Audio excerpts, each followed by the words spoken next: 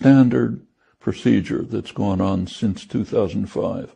A truce accord is established. Hamas lives up to it.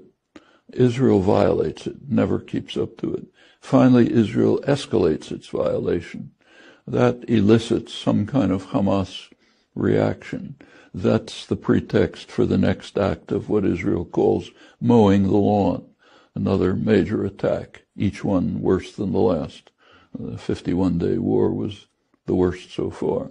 That's the regular procedure. Then comes the Western propaganda, just following Israeli hasbara, exactly what you reported. Poor Israel is attacked by rockets. What can they do? They have to defend themselves. It works very nicely.